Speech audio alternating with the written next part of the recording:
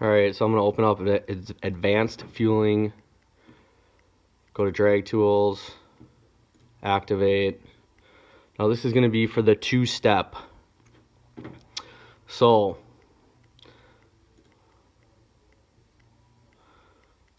what happens when you activate the 2-step is this is actually a traction control right here, and this is relatively untested, and it's not good to use with turbo applications because it starts pulling timing based on wheel slip, and you don't really want to be doing that just kind of willy-nilly in a turbo setup. So what I always do is I set this to 0 so it's not pulling any timing, and then I set it at the max RPM. That means that it can change up to 5,000 RPMs per second and it won't pull any ignition timing. So it basically takes this whole schematic out of the program because we're not trying to do that right now. There's no reason. Alright, now I do the same thing with the activation. So I set it as high as possible. So all this stuff is basically taken out of the equation. What do you want your 2-step set at? Should we just try something? 6,000, I'm guessing. Six.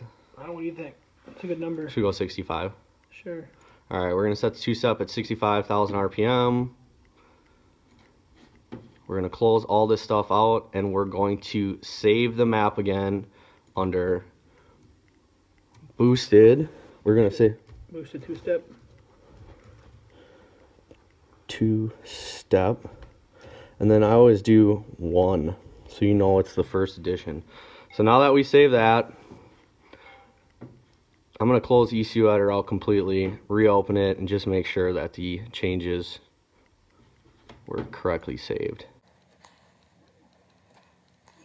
I'm like real thorough, so I know like everything is like good. I'm thorough and right, then quick slam in here and pop up.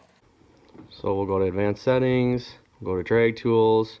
Yes, indeed, everything's saved. Okay. Now what I'm going to do is, we're going to power it up. I'm going to reconnect to the engine data. Yep, go ahead. Okay, so I'm going to go back to engine data. I'm going to make sure that I am indeed getting communication. So my computer is being a little BL, but make sure you're on the right COM port before you go to flash. And you'll know you're on the right COM port because you'll get a green sign up here when you establish communication. When you adjust the throttle, you will see the throttle change. Green, correct COM port. Always check that before you do a flash or upload the map. So now we're going to close that. I'm going to switch the old school Boost by Smith flasher to flash. And we will flash the ECU.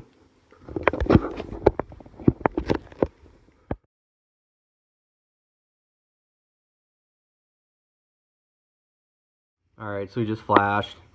I always close ECU Editor. I typically then go turn the bike off, let it chill for a second, let that flash sink in. That probably doesn't do anything, but makes me feel better. And we'll just see if it establishes communication. And it does. You want to just pull the throttle real quick? Yeah, go ahead and do you want to check it or?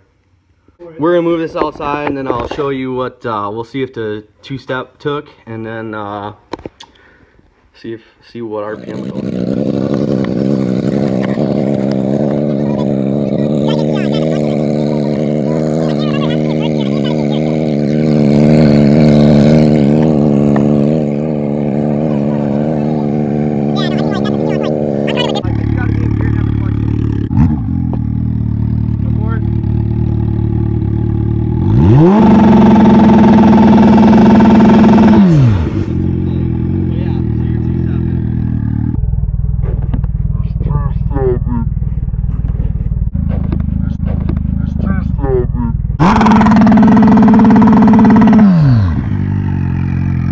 So it just built like 3.